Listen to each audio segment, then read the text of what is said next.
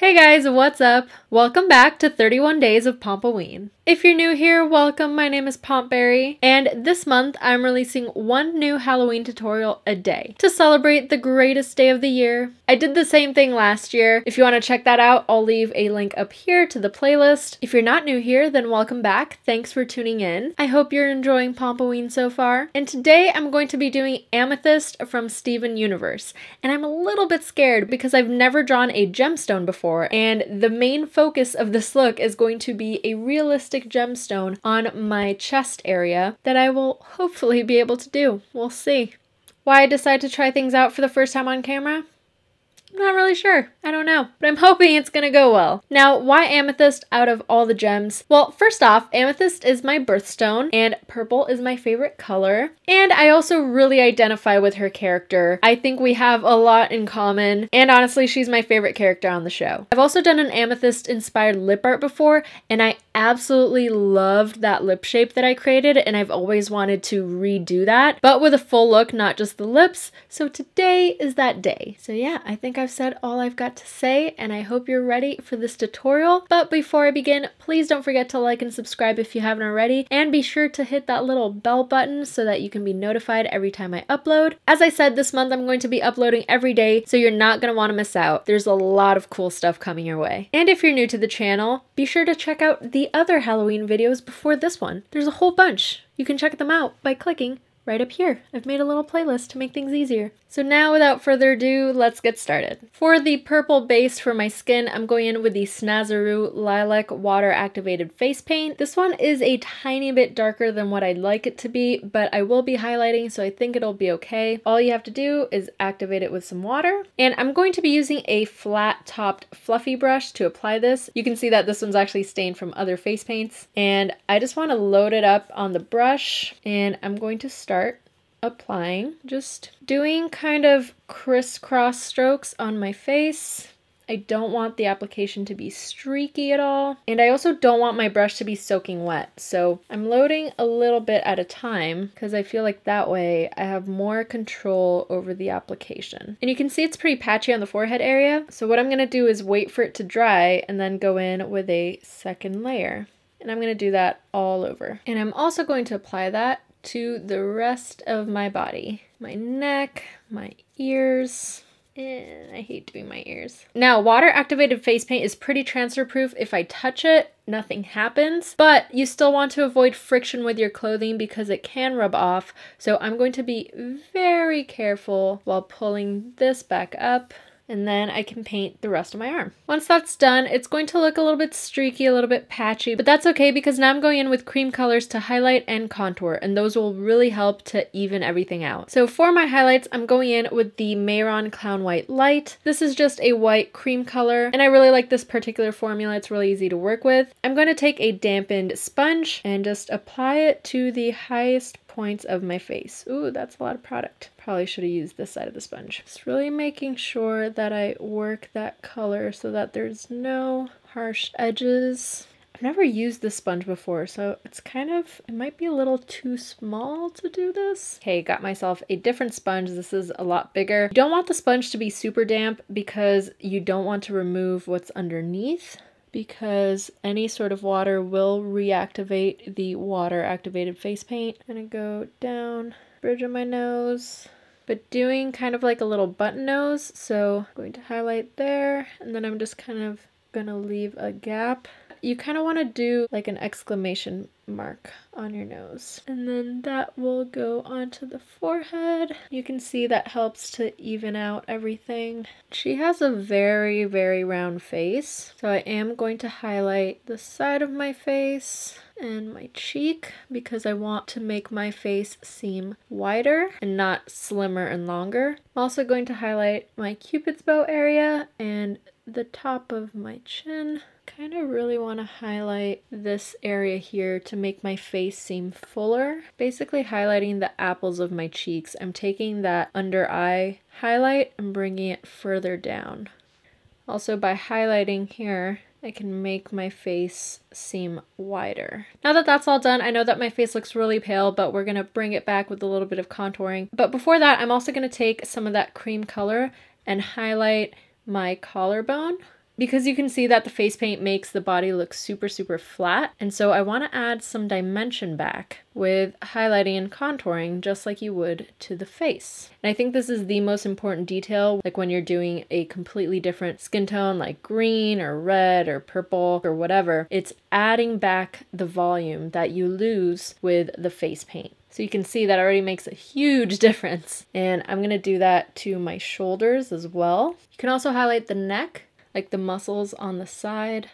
You can also contour the chest area. Then once all that's done, I'm going to contour with the NYX SFX cream color in the color purple. This is just a regular cream color. You could use a grease paint, whatever you've got. And I'm just going to take my sponge just as I did with the white, and then I'm going to contour. Now, as I said, I don't want super defined cheekbones. I'm just kind of going around the perimeter of my cheeks because I do want to accentuate the apples. And I'm also really going to try to reduce my chin. She doesn't have a very large chin, so this is where I try to make mine disappear.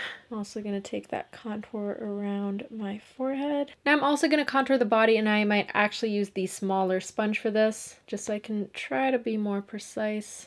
If you don't know where to contour, it's anywhere that it dips naturally. You can do this to really exaggerate your features, and then I know that I have to create a shadow right here because when I'm relaxed, you can't see that shadow. So to add the volume, I'm going to just contour right here while I'm flexing, and then when I'm not flexing, it adds a little bit of that shadow. It's kind of lifting up the paint underneath. So what I like to do is I like to mix in a little bit of the white just to give it coverage, and I find that this white is a lot easier to blend out. So I'm just going to do that and then darken that area with the purple, but it's going to mix in with the white, and I'm going to be able to blend it out a lot better without lifting what's underneath.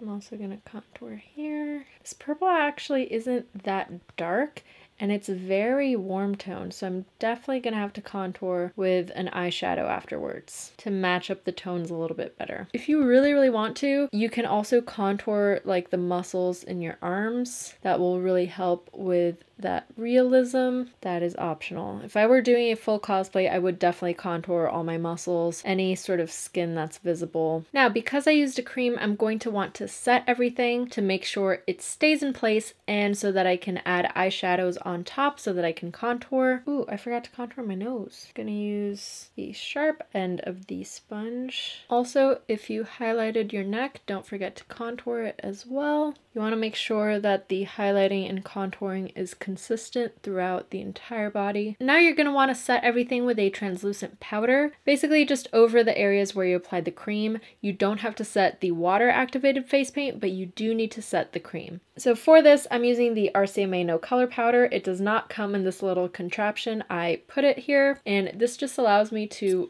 powder everything from afar, making sure that I don't move anything in the process. Just kind of creates a cloud of powder, which I can then take a brush and make sure that it's all evenly spread over everything. You can just apply powder the normal way or with a powder puff. I'm just being extra. Now, because my cheeks are looking very white, I want to bring a little bit of color back into them. I'm gonna go in with the Sugar Pill eyeshadow in the color Frostine. This actually has a slight satin finish, and I'm just going to apply that kind of all over my cheeks. This is going to help set everything even more, and because it's got a satin finish, it's going to give a slight glow to the skin that you normally would not get with face paint, because since you have to set everything, it's all super matte. So this is just going to bring a little bit of life back into the skin and do a little bit of highlighting while we're at it. I'm also going to apply that to the body highlights, and then I'm going to do a slight bit of contouring with the Strobe Cosmetics Creepy Cute palette using the color Planchette. I'm just going to take that and set my contour areas. And this is a very light lilac color,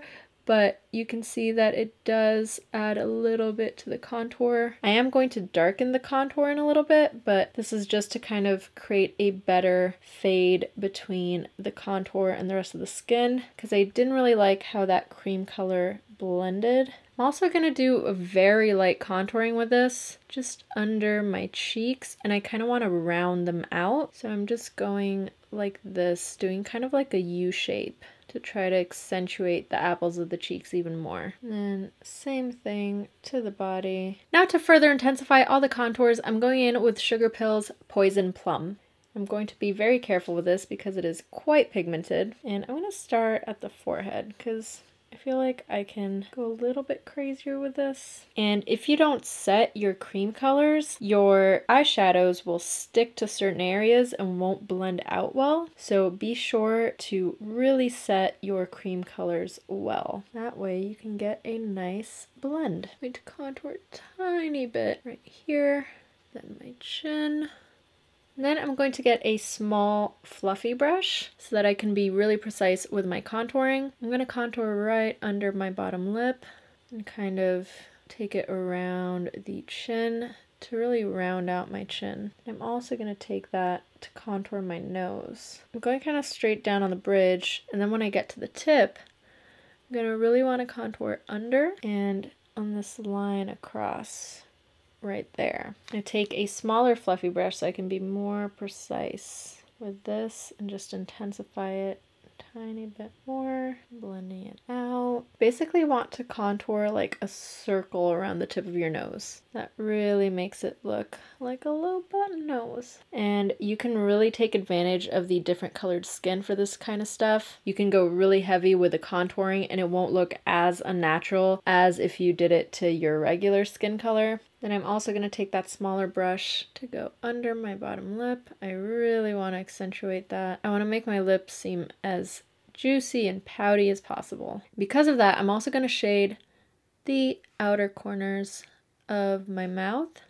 And you'll see that kind of instantly makes the mouth seem poutier. Then I'm also going to take that little brush and contour my collarbone so that I can be really precise with the application. I'm going to take that other fluffy brush to contour down here. Bring this up a little bit. Once that's done, I'm going to map out where the gem is going to be. For that, I'm going to be using the NYX Faux White Liner in the color White Smoke. This is a very pale lilac pencil. Accidentally splashed some makeup remover on myself, so ignore these little shiny spots. That's gonna dry. I have this little cup that I use to clean my brushes with, and I'm just going to place that where I want the gem to be, and I'm just going to trace it. When doing something like a perfect circle, you could freehand it, or you can save yourself the trouble. I think that's a little bit bigger than what I wanted, but that's gonna be our starting point. And then what I'm gonna do is I'm gonna take the white cream color and use that to blend this out. I probably should have done this before I set everything. I realize that, but I didn't think to do it. I'm just going to lightly blend that out. So now I'm going to take that white on a fluffy brush, and I'm just going to use that to diffuse those edges even more. I'm going to have to redo this chest contour to kind of fit the gem in here. I'm just kind of stamping this on, and I'm just going to redo this contour real quick. And I want to make sure to set that as well. Now I'm going to take a white eyeshadow. This is Zen by Cosette, and I'm going to take it on my little Dose of Colors brush. It's a really teeny tiny fluffy brush. I'm going to use it to really highlight that edge. Might actually use the little pencil brush on the other side so I can be more precise, and then just blending it out with the other side. This will just really help to accentuate it a little bit more. Then what I'm going to do is take my Planchette color from the Creepy Cute palette, and I'm going to go right around that circle to simulate kind of a dip and then a raise. See, and that's just going to make it look a little bit more 3D, give it a little bit more volume. I know that I've said that you need to do things to add volume like a million times, but that's what, you know, shading and highlighting is. That's why you gotta do it. And then I'm also gonna intensify that with Poison Plum a little bit. Now to start mapping it out, I'm gonna go in with my Wolf Essentials palette, and I'm gonna be using the purple. This is also just a water activated face paint. What I'm gonna do is I'm going to trace that circle, just really define the outer edge. Now comes the part that is slightly terrifying to me, and that is drawing the actual gemstone. I'm going to start mapping it out with some white face paint, and I'm going to take that on my trusty liner brush. This is a paintbrush, it's not a makeup brush. I'm going to draw a small octagon in the center, and I'm just freehanding this. And then after that, I'm going to draw little triangles on every edge. I'm just going to kind of extend all the edges of the octagon. And then I'm going to extend those lines and create other triangles that I think are going to go all the way to the edge. And I'm just following a reference of an actual gemstone. And I also pulled up a few references of tattoos that people have done of realistic looking gemstones, and I think that's going to help me out a lot when figuring out how to fill this in and color it all in. Okay, I looked at a picture of one of those tattoos I was talking about, and I'm actually going to draw in triangles here in the center. This is pretty easy if you get that first octagon right, then it's all about just extending the edges and creating more shapes out of that initial one. Okay, now I'm going to go in with the Suva Beauty Hydroliner in the color Grape Soda, and it is also water activated. I'm going to use that to start shading in some of the shapes. This is going to be hard to explain, but basically I'm shading one corner of one of the shapes, and then in the next shape over, I'm going to be highlighting this corner. So I'm going to want to shade a different corner, and so on and so forth. And I'm trying to create gradients, even though it's hard with water activated paints, but I'm trying to make it darkest in like the corners and the edges around the shape. It's kind of like a free-for-all of creating other tiny little triangles within the bigger triangles. It's really hard, and I really hope I get this right. It's really hard to even understand it looking at it, but hopefully this will look right in the end. Then once I've done those outer shapes, I'm going to move to these bigger triangles, and for them I'm going to create bigger shapes within them. This outer one was more like little shards. This one I'm going to create slightly bigger shapes. Still very shard-like. Then I'm going to mix that in with some white, and I'm going to highlight these little triangles. Ooh, that looks pink almost. Probably going to change the color of some of them later, but for now I just want to kind of know where they are. I'm going to take pure white and do the top ones. These two. Use the mixture for this one, then the pure white for this one down here. Next, I'm going to take some black on a teeny tiny brush, and I'm going to further accentuate some of the corners. Kind of blend it into that other purple. I think what I'm actually going to do is mix a little bit of blue into the black, just to make it a little bit more interesting and add more depth to those areas rather than just a stark black. I'm gonna add some little blue shards in other areas. I'm gonna mix the blue a little bit with the purple. This is kind of just creating your own little coloring book. I'm just drawing a bunch of tiny little triangles. Now I'm gonna go in with the pink. I'm going to do like little highlights. To make this stone look really multi-dimensional, you don't want to just use purple. You want to use other tones that are close to purple on the color wheel. Then I also want to take some pure white, start doing little highlights just like I did with the pink. Then I'm going to go back in with the black and take it around the gemstone on the very perimeter. And this is going to be tricky. I really just want to intensify the contrast between the gemstone and the skin. Then I'm also going to go ahead and do a few more little black shards just to add some more contrast to the gem. Now once all the black is done, I'm just going to go in one last time with the white. I'm going to use it to do some last little highlights here and there to really make sure that my whites are white. I think this is pretty much done. I think this is the best that I can do. It isn't exactly what I wanted it to be. I wanted it to have a little more volume. I feel like it looks a little flat, but I honestly don't know how to paint gemstones, so I think this is a pretty good first try. I'm also going to take that white and just highlight the very edge, not all along the gemstone, but in a few areas. So I'm going to go ahead and do my eyebrows now. First, I'm just going to brush through them to make sure that they're all pointing the right direction because the face paint did stiffen them up a little bit. And I'm going to start off with that same pencil that I used to map out the gemstone. I'm going to use it at the very start. This is basically the color of my wig.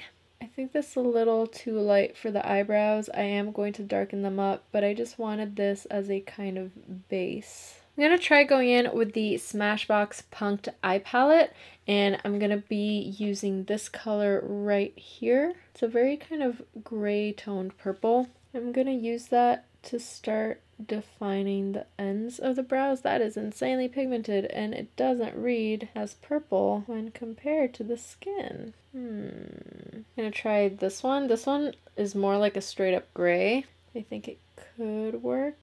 I think I'm gonna mix that with a little bit of Poison Plum. I don't want the brow to be super purple. I want it to be more neutral, but I do want it to tend towards purple. Now that I feel that I've got a pretty decent fade, I sharpen the pencil and I'm just gonna do a few little hair strokes here at the front. Just added some more Poison Plum along the middle of the brow. Now I'm just going to take the Clown White real quick on a little brush to clean up.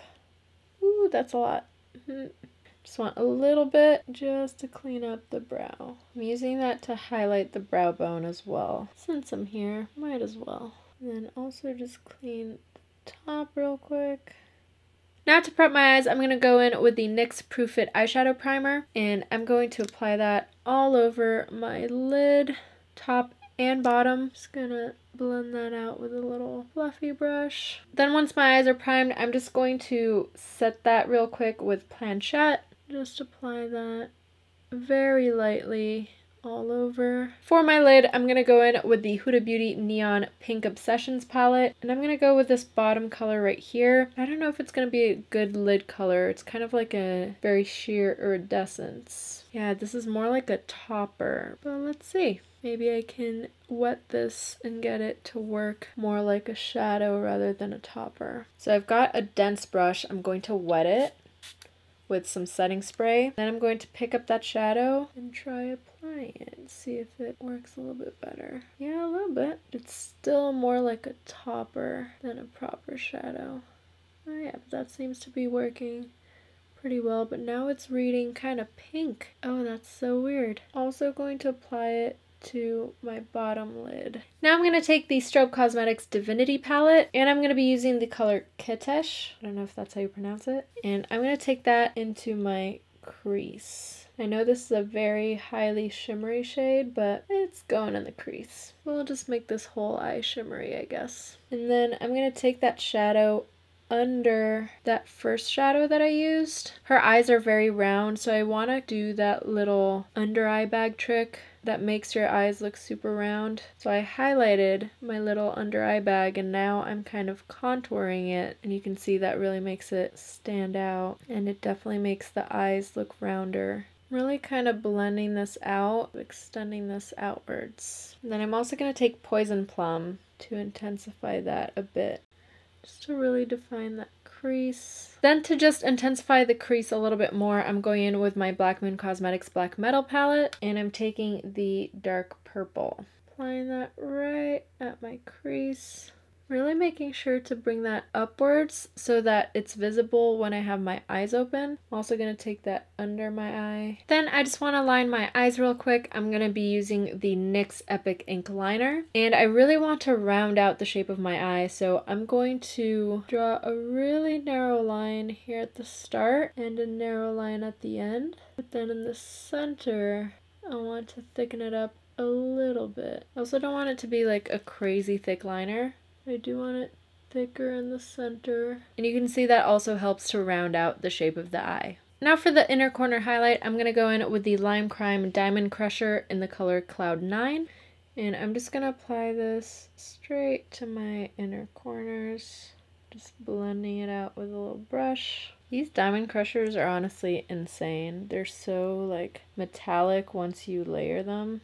And I think I might add a drop of that right to the center of my lid, just to intensify that shine a little bit. Now before finishing the eyes, I'm going to move on to the lips. And I'm going to start off with the NYX Liquid Suede in the color Amethyst. Very appropriate. And then use a brush to apply it. And I'm really going to round out my lips. Like, I want to not have a Cupid's bow shape whatsoever. I want it to be super round. And then I'm going to overdraw the outer corners and then also really round out the bottom lip. Definitely want to overdraw more than this though. And I'm just going to take the excess off the center just so I can get a better idea of how it's looking. Then I'm also going to apply that in the very center of both my top and bottom lid. I'm doing like an upside down V in my top lip. Try to simulate her signature top lip. Then for the lighter color in the center, I'm going to be using the Liquid Suede in the color Sway. And I'm just going to apply that where I didn't apply the darker color. And I'm just going to blend those two together. Wait for that to set a bit so that I can darken this again. And I'm also going to darken my actual Cupid's bow just so it gets a little bit hidden. Then to further intensify the shading, I'm going to take the Black Moon Cosmetics lipstick in the color Purgatory. It is a very dark purple. Then I'm also going to use it to further darken the lip outline. And then going back in with the lighter color, these 4 points of the lips. And then I just want to take the Lime Crime Unicorn lipstick in the color Delilac just to further highlight these little spots. Now that we've got this sweet lip illusion going on, I want to add a little bit of blush to the cheeks, and I'm going to go in with the Lunatic Cosmetics Contour Palette Volume 2. I'm going to be using this shade right here on a very, very fluffy brush because I want to be very light-handed with this. I just want to gently apply that to the apples of my cheeks. I feel like it needs to be a little more pinky. So I'm going to take the NYX blush in the color Baby Doll. I'm also going to put a little bit of this on the bridge of the nose and under the nose and on the sides of the nose. And I'm also going to put some on the bottom of my chin. Now I do want to contour the nose a tiny bit more, so I'm going to take Poison Plum again and I'm just going to, whoa, that's a lot of Poison Plum. I'm just going to concentrate that contouring on the sides of my nose, under, and then a little bit right across. Now I just want a tiny bit of highlight, so I'm going in with the MAC Extra Dimension Skin Finish in the color Soft Frost. And this has a purple sheen to it. It might not seem like it, but yeah, there we go. And I'm just going to take my blush brush, say that 3 times fast, and then just run it on my cheekbones. It's a very, very subtle glow. I'm going to take that onto the bridge of my nose, onto the tip of my nose, onto my chin, onto my brow bone. I'm also going to take that onto the high points of my body just to add a little extra something. And I think this might be a compulsion, I don't know, but I am going to add freckles. I apologize if you're tired of freckles. They're not going anywhere. I'm going to take the Purple Wool face paint onto my little teeny tiny brush, and then I'm just going to dot very few, but still some, just around the nose area. I just like dotting them on and then patting them to kind of spread them around and make it look a little more natural, even though nothing about this look is natural. And I also just want to intensify the shading around the mouth corners just real quick. Now we're almost done. I'm going to line my waterline with that same pencil that I've been using, the NYX one. This is almost white, but it's got a little hint of purple to it. So it's going to be perfect for really opening up my eyes, but it still has that little hint of purple. Then I'm going to load up on some mascara. I'm going to use the Kush Waterproof Mascara, and I'm going to load my top and bottom lashes with this. And I'm doing 2 layers of the mascara. Now for fake lashes, I'm going to be using the Violet Voss lashes in the style Fire and Eyes. I've never used anything from Violet Voss before, but I saw these at the store and they are insane. They're like every type of lash stacked together. So I was like, okay, I have to have this. This lash has possibly the thickest band I've ever seen, but it's also like a bunch of lashes stacked together, but that's kind of crazy. It's like 3 lash bands stuck together. Even though the lash band is really thick, it's shaped a lot rounder than some lashes, so it really fits into my eye really well, and it's surprisingly comfortable. And now I'm going in with the Elevation Lashes Freedom 9 on my bottom lash line. Just gonna use a few little tufts, one in the outer corner and another one here, right in the center. And that's it for the makeup. I'm gonna go put on my wig and I'll come back to show you the finished look. And this is the finished look. I feel so cute as Amethyst. Yeah, there's so much hair. This wig is like so long. The wig cap is very small though, so there's not a lot of hair to the wig, but it is quite long. And this eye should be covered up like so. I'm actually pretty happy with how this came out, but this took way longer than I anticipated. It is now 4:20 a.m. 4:20. Yeah, I don't know. I like the purple. I like all the purple. God, I don't even know what to say. It's so late. I'm so tired and hungry. If you stuck around to the end, then I appreciate you so much. I really hope you enjoyed this video. Thank you so much for watching. Thank you to all my patrons who support me. And don't forget to tune in tomorrow for another Halloween tutorial. I'll see you then. Bye!